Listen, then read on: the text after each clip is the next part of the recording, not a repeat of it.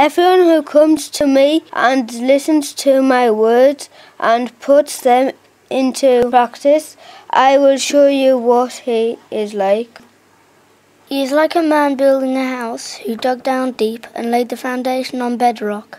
When a flood came, the river burst against that house but could not shake it, because it had been well built.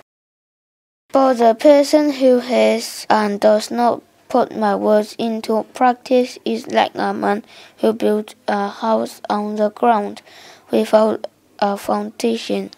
When the river burst against the house, it collapsed immediately and was utterly destroyed.